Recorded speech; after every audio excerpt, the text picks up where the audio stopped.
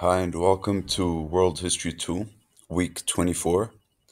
So, this week we're going to go through the tumultuous yet transformative history of East Asia.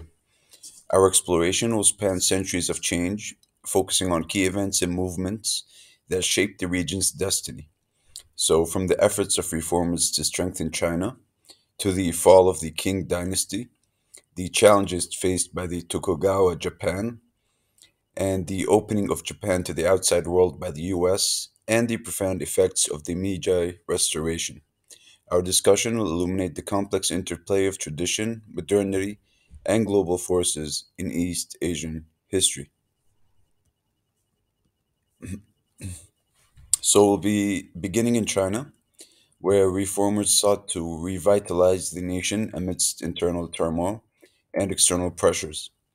By the 19th century, China found itself grappling with corruption, economic stagnation, and encroachment by Western imperial powers. Inspired by both traditional Confucian values and Western ideas of science and democracy, reformers advocated for sweeping changes to modernize China's military, economy, and governance. Despite their efforts, the Qing dynasty, which had ruled China for over 2 centuries, eventually fell in 1911.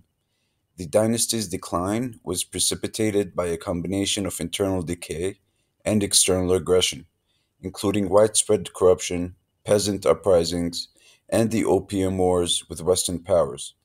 The collapse of the Qing dynasty marked the end of imperial rule in China and set the stage for further political upheaval in the years to come.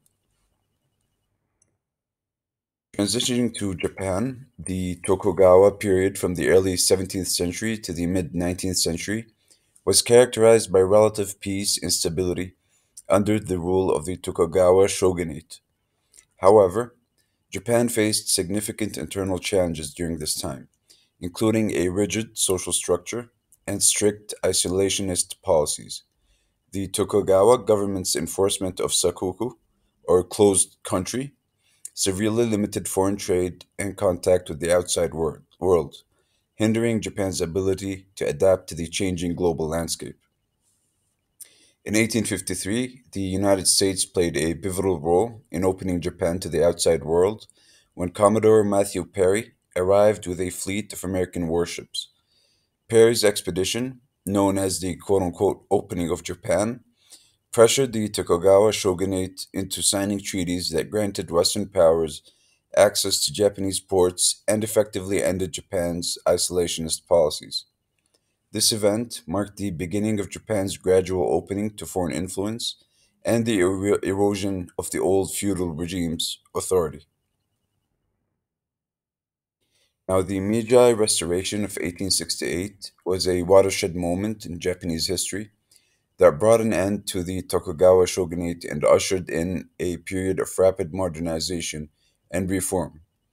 Led by Emperor Meiji and a coalition of samurai, court nobles, and Western educated intellectuals, Japan embarked on a comprehensive program of modernization aimed at strengthening the nation and competing with Western powers.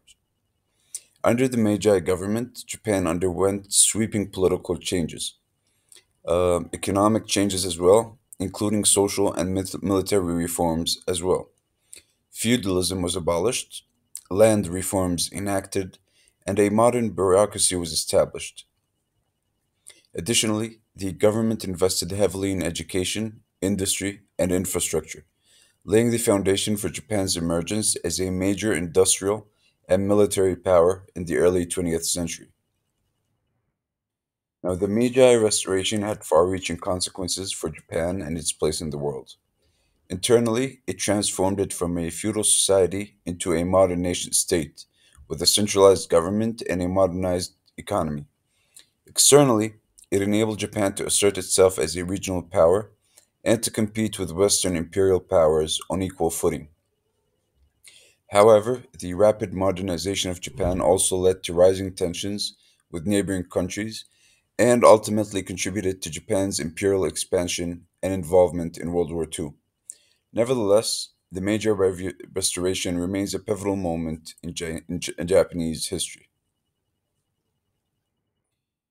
So, to conclude, the reform effects in China, the fall of the Qing dynasty, the challenges faced by the Tokugawa Japanese rule, the opening up of Japan by the US, and the transformative impact of the Meiji Restoration collectively illustrate the complex dynamics of East Asian history. So I want to thank you for following along so far. I look forward to seeing you and working with you all this week. Thank you.